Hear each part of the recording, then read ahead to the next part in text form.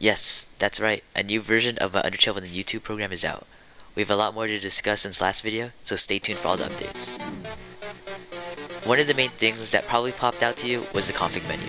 This thing here now has a lot more settings, looks a lot nicer, and you can tweak them to your liking. But first, let's talk about the main features, the revamps. As you can tell, we have a lot smoother gameplay. Early in development, I made each process run in order. For example, most player checks, collision detection, and then dynamic box detection. This is very slow, as each of the functions of the programs need to wait in a queue for their turn in line.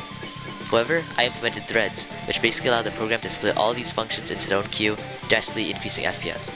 It went from ranging 10 to 30 FPS to 60 to 1000. This allows the player to have a lot more smoothly and less choppy movement, and it allows the collision detection to now almost run every frame without slowing down the application. On top of this, platforms finally work. The player can actually stand on them now, however it's still a bit buggy, but I will fix this at a later time. Now, onto the new features. First off, Karmic Retribution. This is essentially the KR or Karma debuff that you get when you fight Sans. Every time you get hit, you will get poisoned, and this poison will drain your health over time. This is toggleable via the checkmark. Next, you can toggle the dynamic border system. Using AI, this will automatically detect where the player's box range is and will automatically tweak your box to match the YouTube box. Next, we can finally set the image of our character. When clicked, it will open up your file explorer and you need to put in any image. It will resize the image for you and recolor it, so that way you can tell if you're red, blue, yellow, orange, and so on.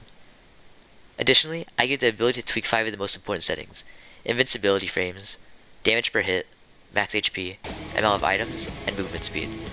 This gives you the ability to play battles other than Sans, which do 1 damage and no invulnerability, such as Papyrus, which does multiple damage per hit and gives you invincibility frames. The final addition to this update was the ability to change around the color values. It uses your mouse to select screen colors, and you can now play battles that contain other colors, such as Undertale or Green Sands.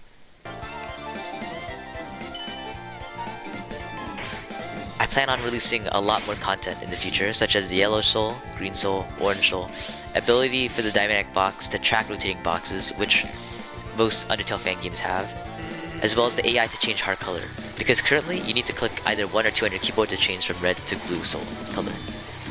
Other features include the touch point system from Deltarune, which you need to touch or be near other attacks in order to gain healing back. And thank you for watching this devlog. If you want to try it out for yourself, I will release a demo in my Discord server soon.